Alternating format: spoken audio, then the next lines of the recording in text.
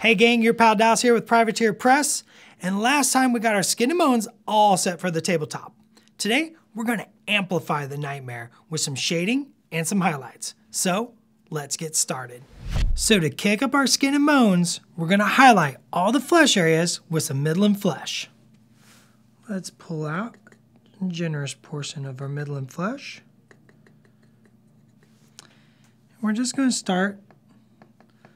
Load your brush, loosen your paint, give it a little twist, get that point on there, sharpen your pencil, and we're just going to apply some highlights to the upper surfaces.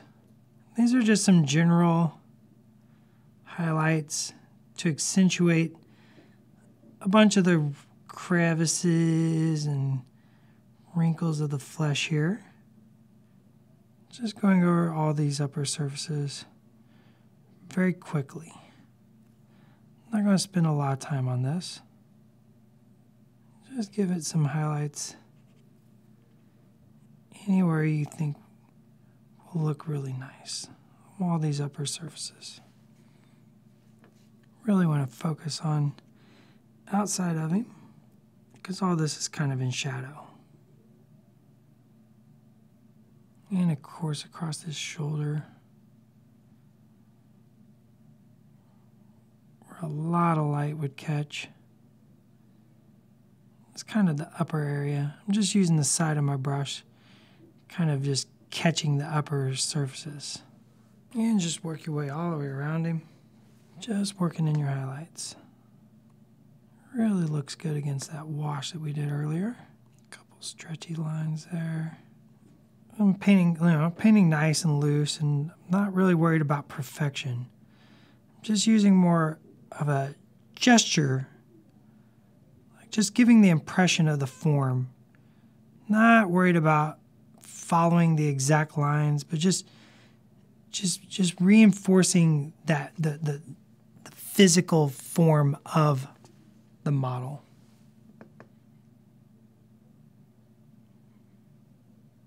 This is really helps in tabletop painting because it allows you to paint quicker without worrying so much about precision technique or perfect blends or anything like that. Just getting in there and just creating that cool factor.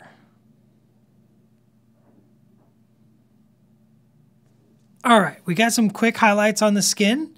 Now we're going to do the same thing, but on the meaty parts. And for this, I'll just be mixing a little bit of Scorn Red into that Midland flesh. We'll just use this to highlight our meaty bits. And for this, I'm just going to take and make horizontal slashes across the meat. I'm just going to go across, and this shows off that meaty, fleshy sinew and tendon. I'm just going to keep most of my strokes horizontal here. Once again, I'm not going for perfect. I'm going for very gestural. Just painting gross. You can use the side of your brush like that. I'm just tapping, going up and down there. Just look at the striations and kind of emphasize the form. It's real quick painting. Same here. I'm not going to go all the way down. Just going to focus on that upper surface. You know what? Let's go off script. Let's add some Minoth White highlight to that. I want to kick that up a notch. I want to take it another step. I want to really have that sinew look to it.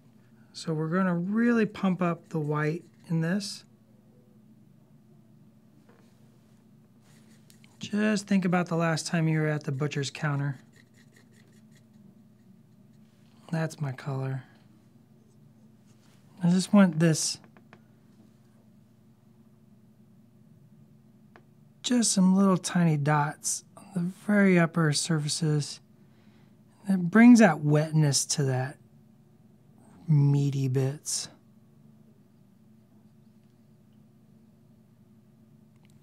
If you get down here on the belly, you can really really bring that sinew look to that abdominal region. Just a couple little lines, nothing fancy, just barely touching it, no magic techniques, just giving that impression. Definitely up here on this shoulder. Never play a game of bloody knuckles with this dude. Maybe a little bit of line there to make that look stretchy and gross. Maybe another one here. And I love this arm over here. Such a good arm. Couple little dots. Maybe a line on this side. I'm working very quickly, and I'm just kind of putting those dots where I think would look really nice. There we go. That's what I'm talking about. For our final step, we're going to take some Kausite flesh wash, and we're going to do a very controlled wash in the deepest shadows of the skin.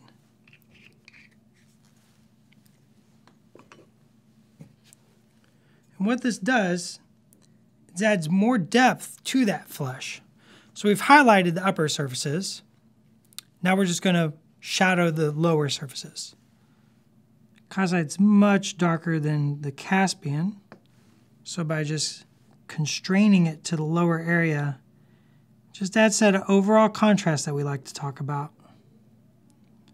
And any of the little eye holes that didn't get filled before, go ahead and just blurk some in there. Like I said, just keep it to the lower areas. Use it to accentuate the overall work you've already created. There's no right, there's no wrong on this. This is your army, your way. Just have fun with it. You know, and be thinking about light. Be thinking about the shadow. That's what we're working on here. Just thinking about where the light and shadow falls. But if you don't get it perfect, that's okay. There's always next time. Another thing I like to do is paint in my wash. Maybe give it a little blend. Something you can practice. Looks like this guy is about ready to be done. And just like that, with a couple of quick steps, we've enhanced our model to make him even more fright-tacular. Next time, we'll take the fear up further and bring the teeth and bone weapons to unlife. Thanks for watching. Be sure to subscribe for more videos and check out the links below for more in this series and additional information on the P3 Hobby line.